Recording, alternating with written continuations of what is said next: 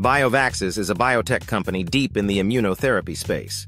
They're working on vaccines for cancer, infectious diseases, and immune disorders. What makes them stand out is their use of two really innovative platforms. Haptenix, that personalizes cancer vaccines by enhancing immune recognition, and DPX, a lipid-based delivery system that helps vaccines stick around longer and work harder. Lately, they've been making moves with their partner BVAXF for wildlife. BVAXF just scaled up their Madison lab to produce two kinds of contraceptive vaccines, one for wildlife and one for farmed fish. These are single-dose vaccines that last years, and they're already shipping large batches for feral horse and aquaculture projects overseas. The tech behind BVAXF actually comes from BioVaxys. That same DPX platform is now being developed for mRNA delivery also.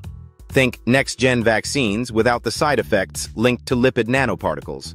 It's more stable, it stays at the injection site, and it's drawing interest from researchers and biotech companies looking for safer ways to deliver mRNA.